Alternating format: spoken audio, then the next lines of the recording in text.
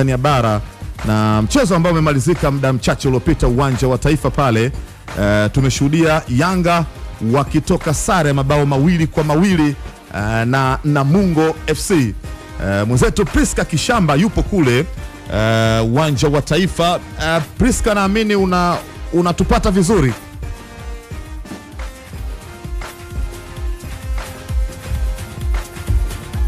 Priska kutoka uwanja wa Taifa.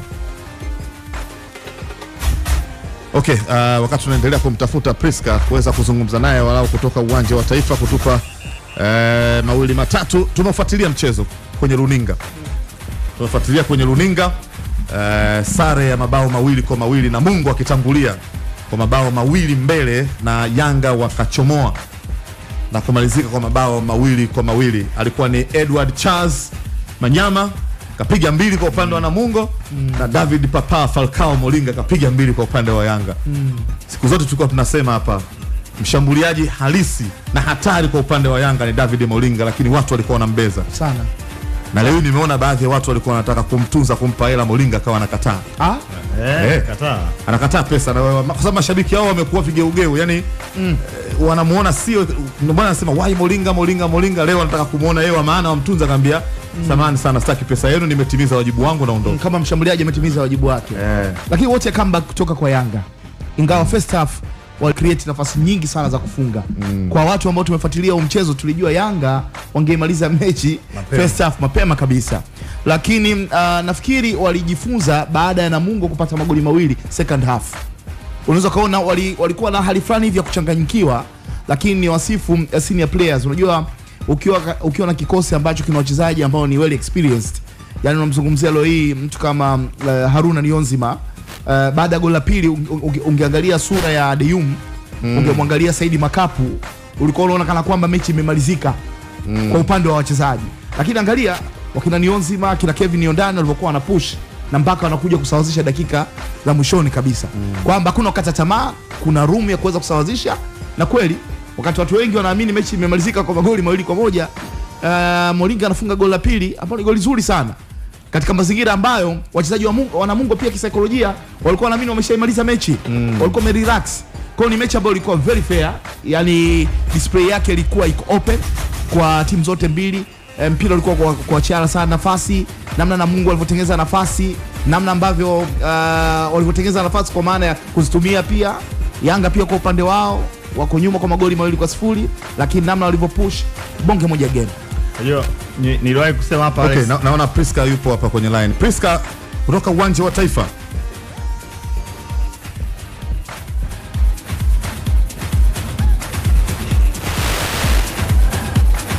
Na nafikiri mawasiliano yako vizuri. Continue.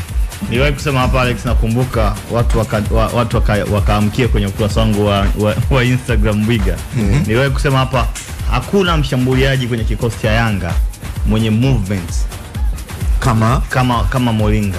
Lakini watu walikuwa wanahisi kwamba tunaongea kizandiki, unajua. Nilisema hapa hakuna mchezaji Yanga mwenye movements za mshambuliaji. Kukazi sema hatari. Unajua Mbwiga, issue sio wewe kuwa unakimbizana au unampiga watu vikumbo, unaanguka, sijui umefanyaje. Unajua ushambuliaji ni sanaa. Ndio. Unakaje kwenye nafasi. Tunaye hapa Spirit man ambaye ameonyesha masikitiko yake baada ya kumalizika kwa mchezo, na pengine ni sote masikitiko yake anakwenda kwenye nini na kocha. Hebu tuambie mchezo umemalizika, nini hasa kimekuumiza na umeonekana kulalamika sana?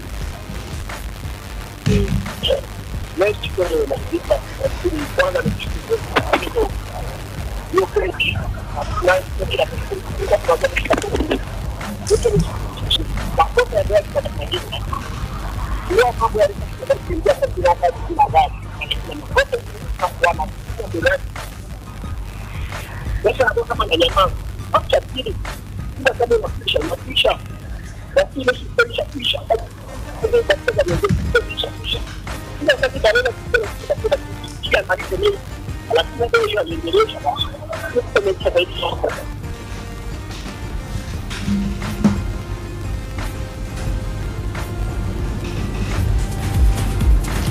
Okay, Priska.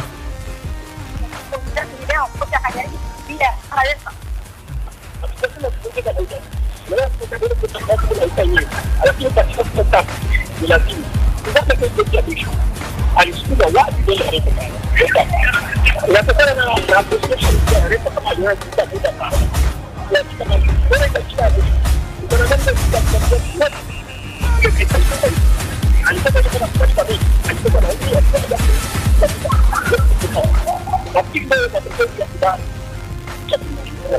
lakini kipindi cha pili unaonekana kuhudhurika na mpira uliwasomaje Yanga na ulidhani mapungufu yao yalikuwa wapi?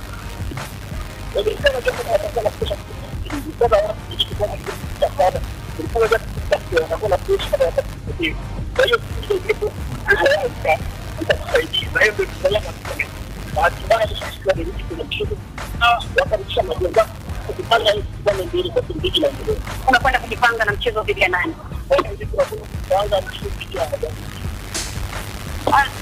Ni kocha wa timu ya Namungo ambaye umesikia hapo akijaribu kuzungumza kile ambacho amekiona dakika 90 na kukubali matokeo ambayo mwamuzi amekuja kuyaamua. Lakini mwenyekiti wa Namungo yuko hapa ameutazama mchezo. Mwenyekiti uko live kwenye voicekitaatv. Mechi imemalizika sare magoli 2-2. Komenti yako kidogo.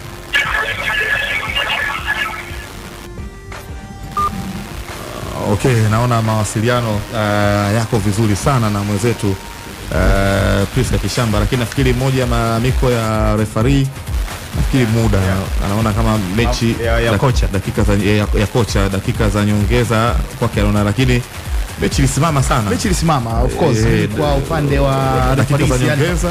Sidhani kama alikuwa na shida sana. Mechi dakika mechi ilisimama kwenye kuna dakika kadhaa zilikuwa zinapotea na wao walikuwa nice. Refa alikuwa amerelax, una maana unapo nani yeye na stop. Sasa kama wewe yako stop usimamishi hata kupoteza umakini mwishoni pale, ukiangalia alipopoteza umakini mwishoni pale utaona kipa unnecessarily dakika ishafika 94 sekunde zinahesabu za mwisho akachukua gloves, anavaa taratibu, anamuita mchezaji wake amfunge kitambaa cha unaodha. Hiyo zile. Okay, mchezo mwingine umepigwa Sokoine kule Mbeya. Tumeshuhudia Captain John Boko akiongoza wenzake kuweza kupata ushindi mbele ya Mbeya City mabao 2-0 na yeye akifunga mabao 2. Moja tukio ambalo pengine limeonekana limeleta mkanganyiko ni bao la 3 la Simba ambao wamefunga Miraji Athmani Madenge Shevchenko. Imeonekana sijui taratibu za kisheria zinatafsiriwa vipi, kama nyinyi wenyewe mnajidhuru alafu labda kuja kwenye mchezo wa soka anayetakiwa kupewa advantage ni nani? Anayechezewa foul au anayecheza foul? Anayetakiwa kuadhibiwa anayecheza foul, si ndio? Iwe opponent kwa opponent. Si ndio? Iwe opponent kwa opponent. Unless otherwise labda mawazo ya referee alikuwa anaitreat ile kama fair play. Lakini bado tunaweza tukamkosoa katika hilo kwamba kama hawa wamefanyana wao wenyewe madhambi. Then kama advantage ilikuwa kwa Simba walikuwa wanaenda kufunga na wakafunga kweli, kwa sababu mpira ulikuwa katika mpira ulikuwa katika himaya yao. Kwa nafikiri ni tafsiri ya namna ambavyo kama ulivyosema sheria kwamba hawa imetokea movement wamecollide wao wenyewe, advantage ikawa kwa Chama anaenda nayo mpira anamwachia Miraji anafunga. Nafikiri kwangu ilikuwa ni clear goal ambalo ilikuwa halina utata wowote ule.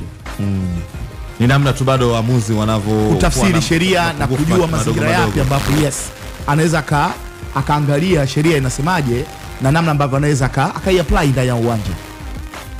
Okay, hii ni Sports Extra. Tutakaporejea tunakwenda kutazama tena michezo mingine ya ligi kuu ya Tanzania bara ambayo imepigwa leo katika viwanja kadhaa hapa nchini.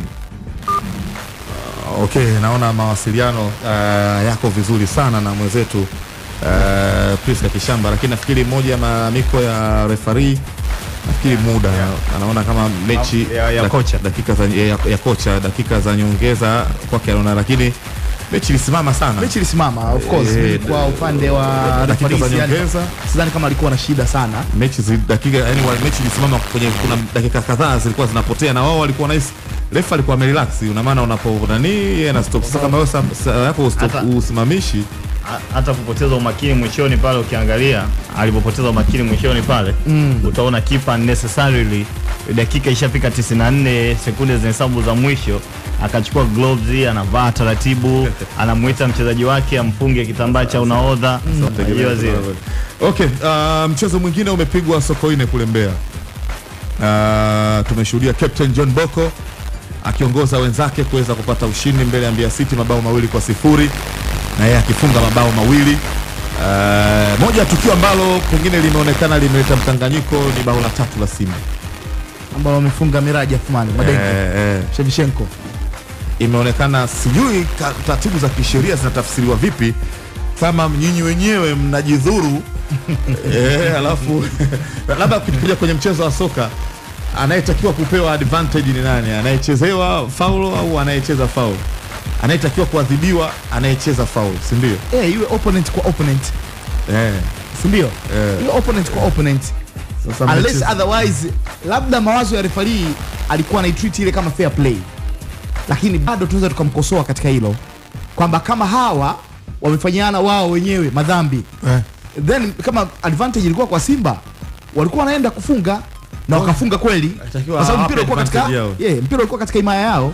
Kwa nafikiri ni tafsiri ya namna ambavyo kama ulivyosema sheria kwamba hawa imetokea movement wamecollide wao wenyewe, advantage ikawa kwa Chama anaenda nayo mpira anamwachia Miraji anafunga. Nafikiri kwangu ilikuwa ni clear goal ambalo ilikuwa halina utata wowote ule. Ni namna tu bado waamuzi wanavyo kutafsiri sheria na kujua mazingira yapi ambapo anaweza akaangalia sheria inasemaje na namna ambavyo anaweza akaiapply ndani ya uwanja. Okay, hii ni Sports Extra. Tutakaporejea tunakwenda kutazama tena michezo mingine ya ligi kuu ya Tanzania bara ambayo imepigwa leo katika viwanja kadhaa hapa nchini.